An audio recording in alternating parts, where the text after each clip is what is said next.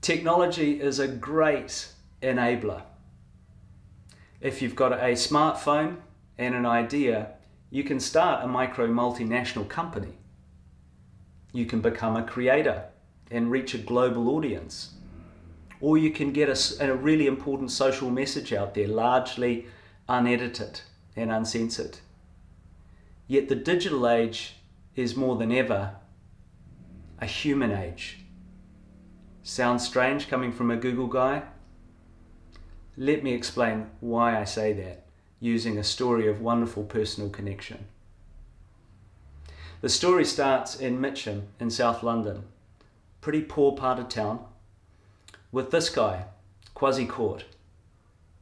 Kwasi grew up with good parents, but they split early on and it was kind of messy. He didn't have much access to information, much access to education, much access even to positive role models. But he had a big dream. His dream was to do music. He's a fantastic lyricist. He can sing and he can rap. But he didn't know how to do that. To do music, you need time and you need money. So like many in Kwasi's situation, he fell into a nefarious lifestyle. He turned to the streets. He felt it was the only way that he could buy himself the time and earn himself the money to realize his dream. He knew it was wrong, he didn't want to do it, but he didn't feel there was any other way. He was a conscientious gangster. He's also a very curious and well-read guy. He reads a book a week. Very smart. And he lived this life of two worlds. He'd have a shotgun on one side of his bed for self-protection. And the latest book he was reading on the other. Every day he would put his life at risk, and he'd then put that money into doing what he loved. Eventually that risk caught up with Kwasi. His friend was shot in the head and killed. His cousin, who was just 15 at the time, was stabbed. He survived, fortunately, but he got a hot head and he went around in a revenge attack and killed the person who had attacked him and got prison time. In combination, this was the wake-up call Kwasi needed. He was determined to do music, but not like this. This was not his narrative. So Kwasi took the brave decision to withdraw himself from this street life, to cut his ties, and to take the long and hard road. Doing some freelance work here and there, scraping together as much money as he could along the way to pay for studio time, photography, videography. We met through a mutual connection, a guy called Joe Binder. Joe's a privileged guy from North London, Kwasi, a talented artist from a poor suburb of South London.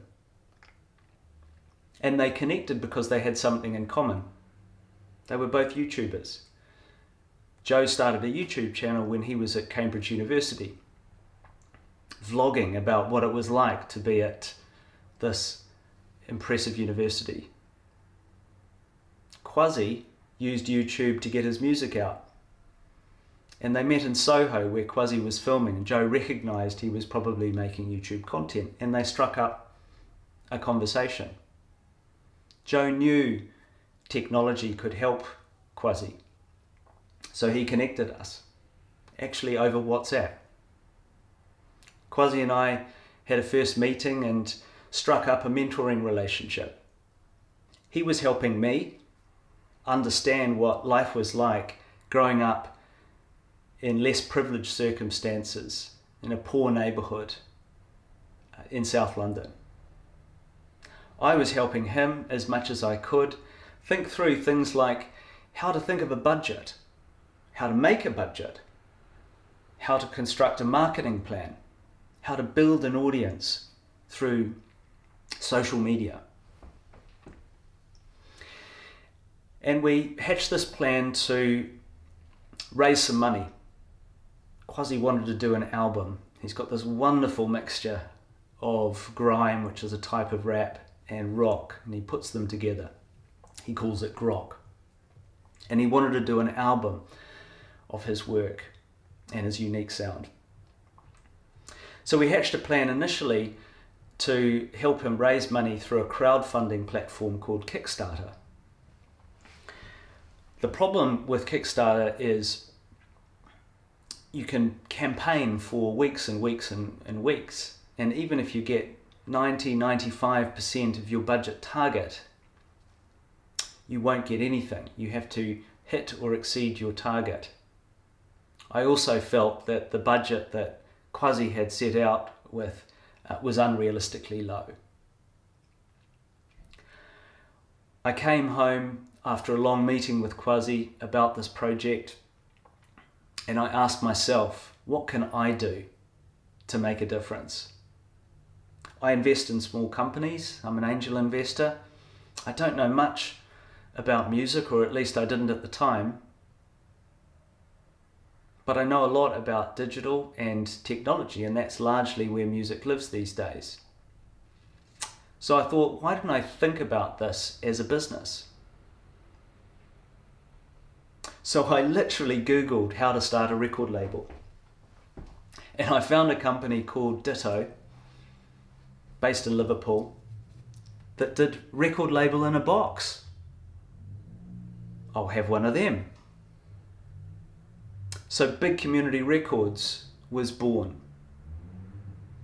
It's a business on a social mission to surface and celebrate fantastic creative brilliance from lower socioeconomic communities.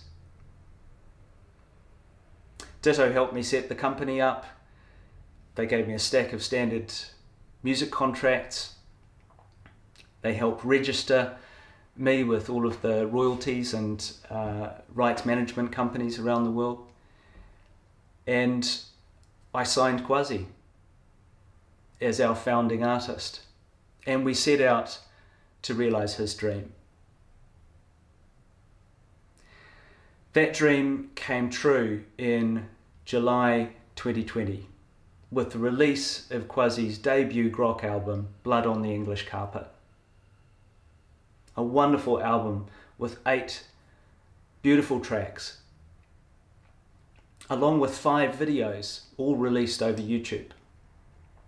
It's had 60,000 streams so far, and over 600,000 views of the videos. But these days it's not enough to put your art out there and reach people. You have to be noticed. So that's what we're working on at the moment, and we'll continue to do that until we reach a point where this is a sustainable income for Kwasi. He can do what he loves and he can earn decent money from it. And it's not just about Kwasi. We've built a whole team around him, all of whom have 2 things in common. First, they're brilliantly creative. And second, they're also from lower socioeconomic communities, and they need their start. We have Sibisu Malanga. He grew up in Zimbabwe. He taught himself to code. He saved up, he bought himself a computer. He then taught himself how to do special effects. His dream is to be a filmmaker. So Sibisu has done all of our music videos. Jada Bruni, a wonderful graphic artist from Croydon in South London.